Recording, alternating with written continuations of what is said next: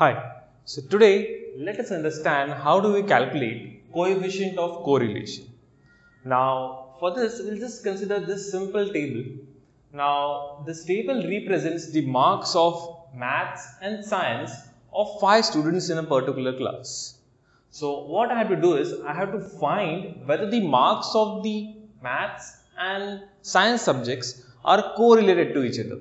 Means if they are correlated, it means that if the student is good in maths, then he is good in science.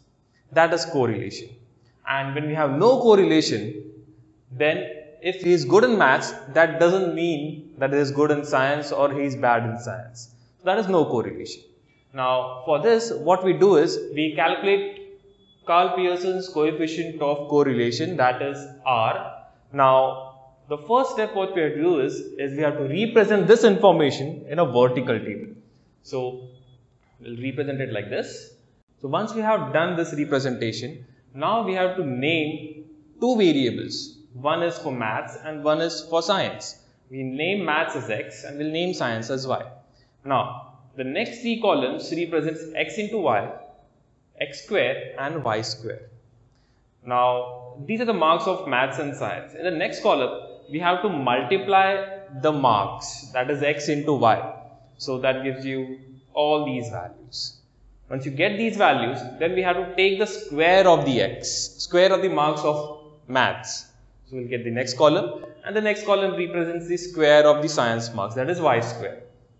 Once you have completed the table, what we need is to calculate R is the addition of all these columns. So once I add all these columns, x, the addition of x comes to 30. That sign summation represents addition, okay? Addition of all x. Okay? So we have got the addition of all these values. Once you have done that, we'll note these values separately. Now I'll just read this. Once you have noted these values, now starts your all the set of formulas which you remember, which you need to remember to calculate R. The first comes the mean. I guess you have heard about the mean before, right? So mean is what? Simple average of the numbers. So mean of x is calculated by summation of x upon n. N is the number of students which we have taken. So summation of x is 30, 30 by 5, that comes to 6. Similarly, we calculate the mean of y. Okay, so this is the simple thing. Now comes the new thing which you haven't heard before, that is the covariance. Now how do you calculate covariance? The formula for the covariance is the covariance is equal to 1 by n or summation of xy upon n minus x bar y bar. Now what is exactly covariance? That is not related to the subject much, because you don't have in-depth analysis of covariance. We are only concerned with correlation coefficient.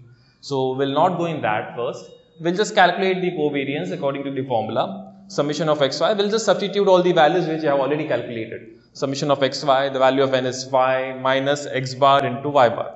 So calculating, I get the covariance. Once you have done that, next comes the standard deviation.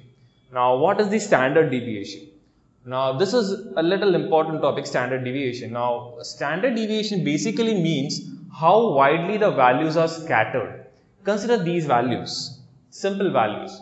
Now these values are not widely scattered, they are just scattered from 4 to 6, right, in between that. So the standard deviation for these values is quite less. Whereas if you see the second set of values, the standard deviation is, the values are widely scattered. The standard deviation for these values will be more. Okay, so that is basically standard deviation. Now how do you calculate standard deviation? This is using this formula.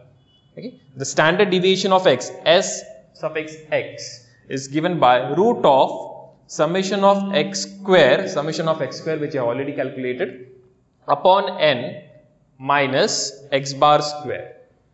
X bar means the mean which you have calculated. So I can substitute all these values and I'll get the standard deviation of x as 2. Similarly, we calculate the standard deviation of y as well. So once you have calculated all these values, now comes the correlation coefficient, that is R. The value of R is given by covariance upon standard deviation of x into standard deviation of y.